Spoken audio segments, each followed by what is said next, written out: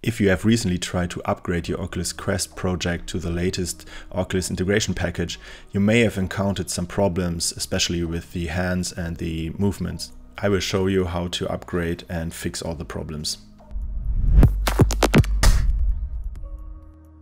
First of all, you should check the build settings under File, Build Settings, just to make sure that the correct scene is selected and that the Oculus Quest is still showing up in the device list. If the Quest don't show up in the device list, even if you click refresh, chances are that the development mode is turned off. So open the mobile app and double check the development settings. If you now hit build and run and wait for the deployment to finish, you may see some problems like I do. I think the main problem here is that the Oculus Quest also updated itself to a newer version and that this version does not really work well together with an older Unity Integration Package. Before we actually upgrade the Oculus package, we should check some other settings.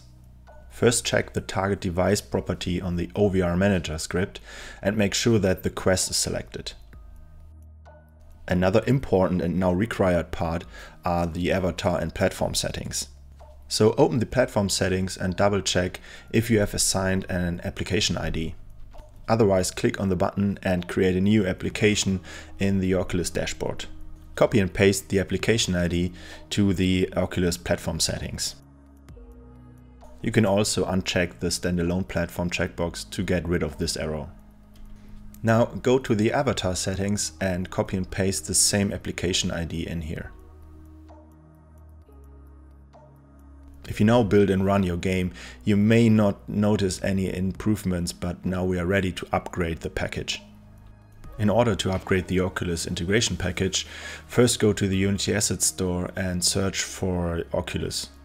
Make sure that you have updated the package so that you have the latest version on your machine.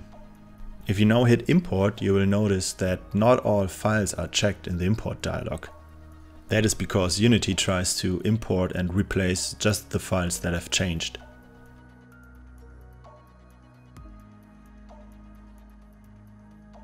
While importing, you will get some notifications saying that there are also some updates to some Oculus plugins.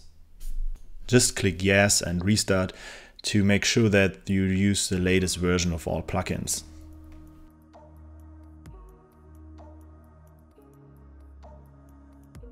If you now try to build and run your game, you may notice some errors like I do. In my case, it has to do something with colliding plugins, and the official upgrade documentation says something about deleting some files in the plugins folder, but at least for me that doesn't help.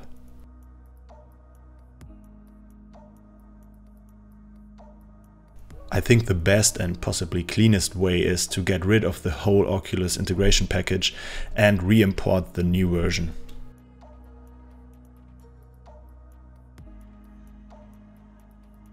After importing the whole package again, it should build and run without any errors. And now your game should behave normal as well. You should see both hands or controllers again, the movements and interaction possibilities should be the same as before, and you can continue developing your game with the latest Oculus package version installed. Thanks for watching and see you in the next video.